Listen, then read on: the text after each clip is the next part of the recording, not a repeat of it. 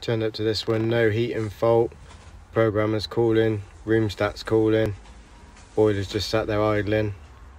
Had a quick look in the loft, it's a Y-plan system, so I'm going to whip out the breakdown bible.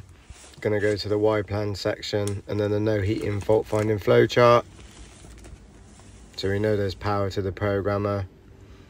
We've checked to make sure it's cooling for heating and hot water.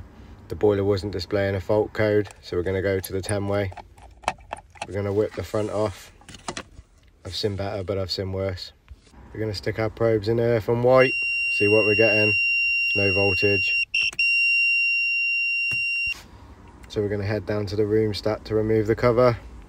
This is a little bit different because the flowchart's based on a hardwired room stat, but this is a receiver and a wireless room stat. So I'm going to show you how to check it. I'm going to whip the front off. So you've got permanent, live, neutral, earth, and then you've got heating on 3, which comes from the programmer, and then 4 would go up to your white, to your zone valve, which would motor across and then give you 240 on orange to fire the boiler. So it's showing nothing on 4 because the receiver's been removed. So now I'm just going to show you I'll turn heating off on the programmer, and now we're going to have no voltage on 3. This will basically prove that the programmer's doing its job. So now we're going to turn it back on to constant and we should get 240. So that proves the programmer's okay.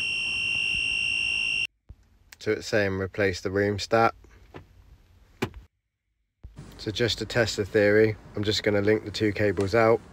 I'm going to call for heating on the programmer, and now I'm going to go upstairs and check to make sure I'm getting 240 on white.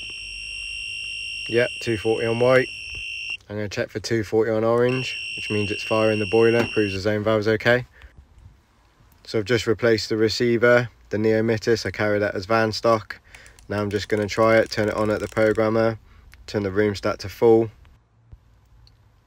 Wait for the little flame symbol, clicks on at the receiver. Now let's go check the boiler.